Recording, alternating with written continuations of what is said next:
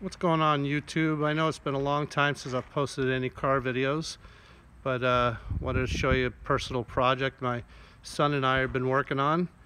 It's a 03 GMC Sonoma, and I think this thing turned out pretty freaking sweet. So gate's been shaved, handle put on the inside, roll pan. See that gold pearl in there? It looks so nice. So this was an old design that I had from a show truck when I was younger. I just wanted to do the same design but with updated colors. So you can see my door handles are gone.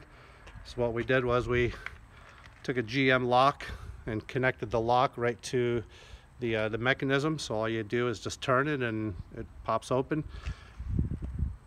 There's still a lot of work to be done. So my son and I bought this, and the guy never drove it in the winter, and it was pretty clean. A couple little rust spots here and there that we had to fix. No door handle on this side. I think it turned out pretty straight. Happy with that. So we took us about 3 months to do this in the shop, which was pretty cool, in and out.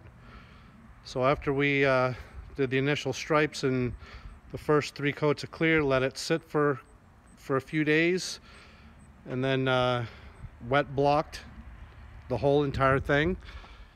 And then I don't know if this is the good side or the bad side.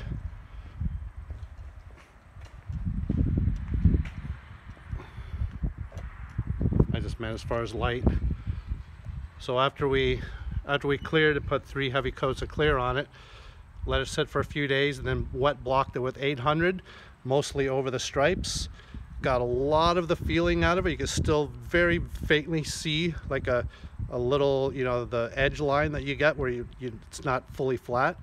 So then we taped it back up, threw it back in the booth, and then another 3 heavy coats, and then we let it sit for a good month, put the car back together, finally got the car out of the shop, got it to my son's house, and then let it sit outside in the heat, let it bake really good. So then I fully wet sanded and polished it. So the process was 800 on a long block with a little bit of soapy water, and then went to 1000 with a hard block, and then 1500 with a soft block, and then 2000 with a soft block. Unfortunately, 3M does not make, well, not that we could find around here, they don't make sheets of 3000 wet anymore. You can only get them on DA paper, which we don't have an air compressor here, so I had no choice but to finish in 2000. But you know what? I've done it for years, so not a big deal. Came out pretty sweet. So the interior still got lots of work. Putting a blow through on this, taking the subs out of my truck and putting them in here to Avatar 15s to American Base 650.1. Just got a brand new high output alternator that's 320 amps. So we're getting the big 3 done this weekend, and the alternator installed this weekend. So yeah, after I was done with these stripes, you cannot feel a single stripe, and it looks so freaking good. I am so happy with that.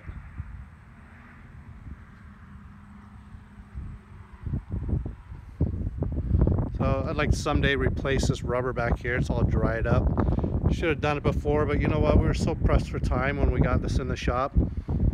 Literally within 3 months we finished this. The whole thing was torn apart. It was like that deep dark green when we got it. And so we tore the whole thing apart. Had some wiring nightmare with the tail lights because they were rigged into the trailer hitch, so that had to be all rewired and fixed. But I think she's pretty straight. I wish I would have had the chance to prime it one more time just to get it a little bit more straighter, but you know, time was of value. So I just got the rims put on a couple of weeks ago. Fully got it legal a couple of weeks ago. I were able to drive it and enjoy it. New mirrors.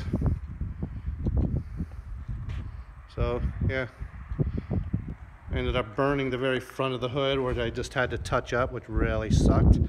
2 spots. So eventually would like to replace this front bumper because that looks god awful shit.